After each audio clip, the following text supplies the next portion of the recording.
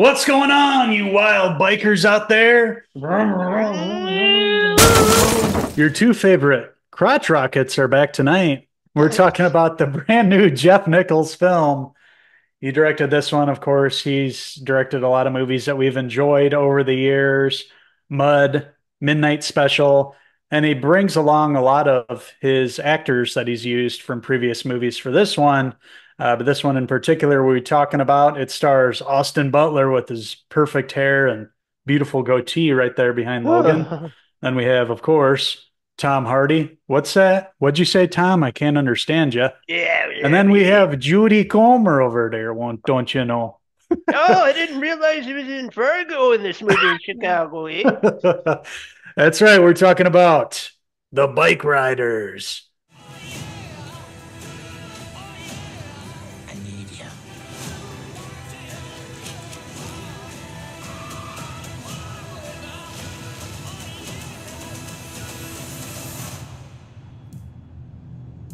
Some people would rather crash than slow down. That's right. These wild bikers are back to talk about the brand new film, The Bike Riders. I was really excited to see this. I remember seeing a trailer, I think back in March.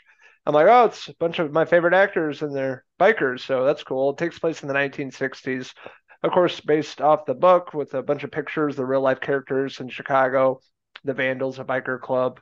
How it all started, how they had built this relationship, the trouble they get into, and stuff like that. And that's really what we have here with Kathy. She's more the narrator, played by Jodie Comer, and of course Benny, played by Austin Butler, and Johnny, Tom Hardy. Yeah, and Jodie Comer's character, she's Kathy. She's getting, she's having an interviewer there with her the whole time, and she's basically given the story of this motorcycle club, the Vandals.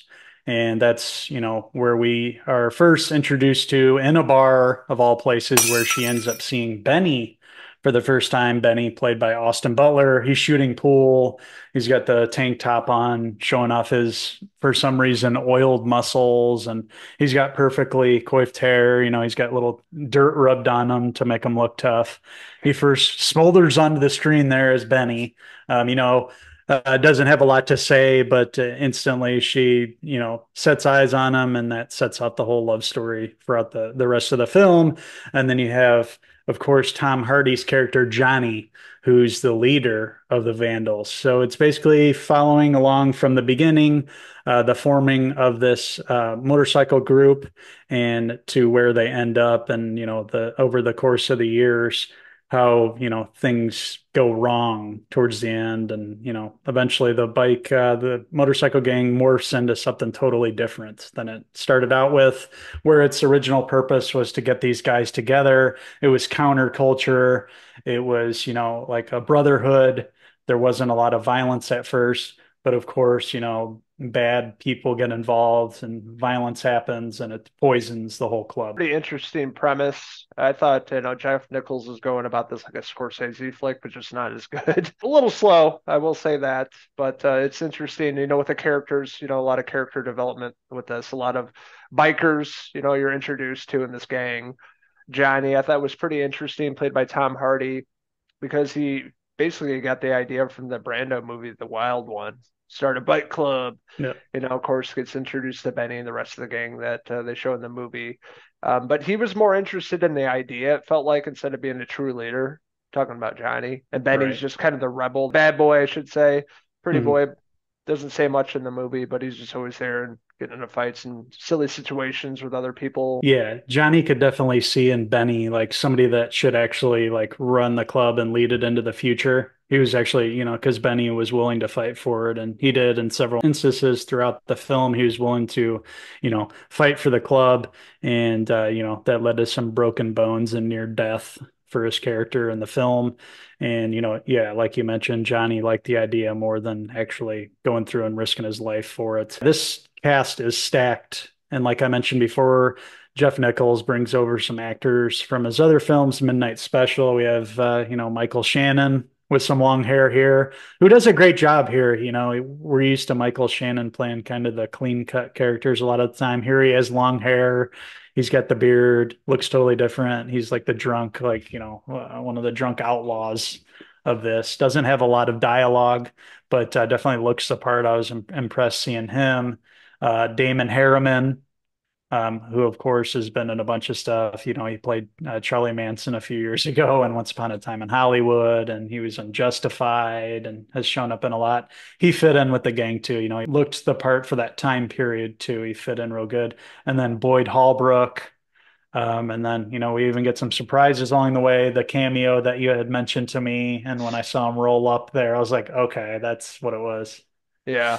I didn't Hmm. I didn't see that coming. I'm like, it makes Yeah, sense, biker, playing a biker yeah, in a biker movie, yeah, show up. But yeah, his rotted teeth.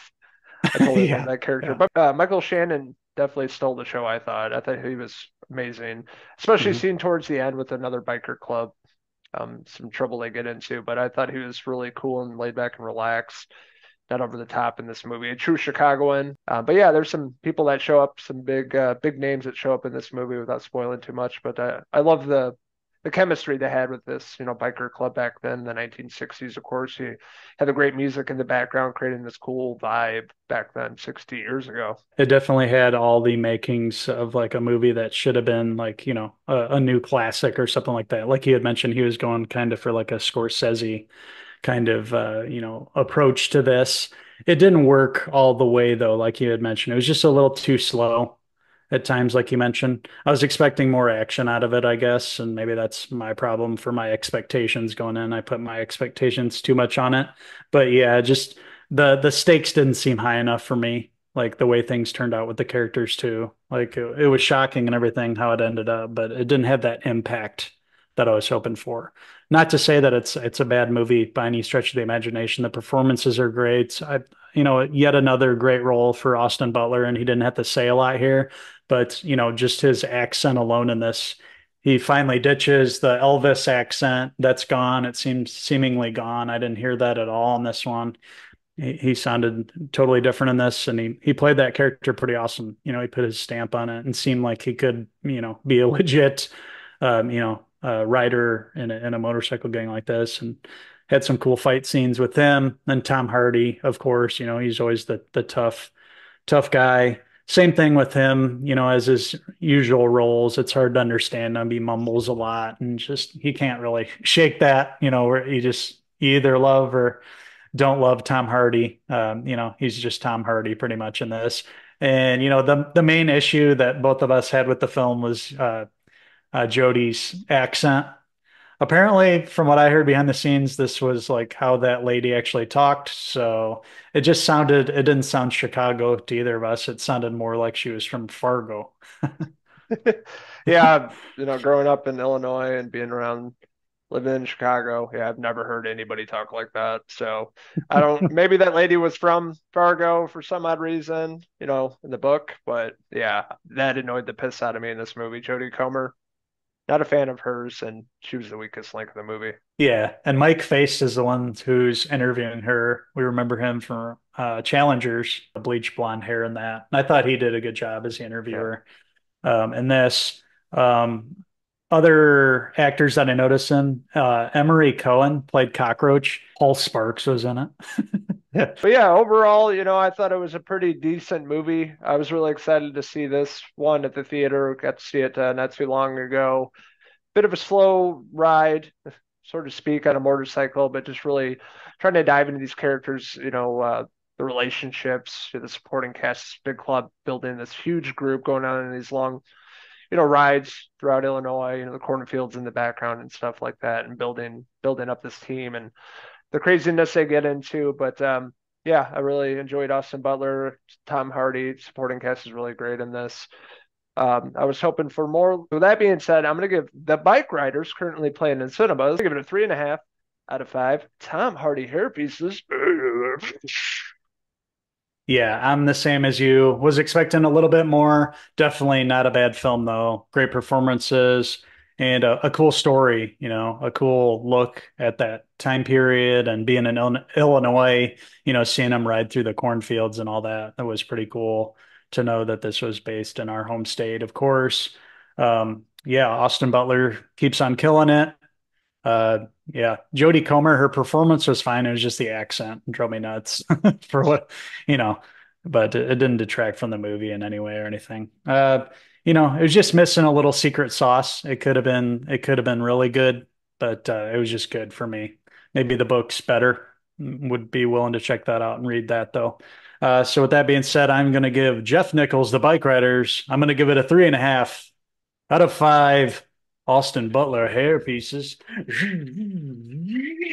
Super excited for this, hanging out with the bikers back in the Wild West days. I'm like, yeah, I this will be bet. good. I was thinking it'd be like Sons of Anarchy action and stuff where it's not Hmm. really a few fight scenes. I'm like, bummer. Anyways, I want to hear from all you wild bikers out there. What did you like about the Bike Riders? What didn't you like about it? Let us know in the comments below, and don't forget to drive. Subscribe. Check out these wild mechanics on Facebook, X, and Instagram, and our website, Cinephellas.com, for the latest, greatest TV movie news and reviews. So thank you for watching these two Vandals give our review of the Bike Riders. And until the next Cinephellas movie review, I'm Uncle Henry Hardy. And I'm Uncle Logan Butler signing out until the next movie review. Cheers, Cheers. me!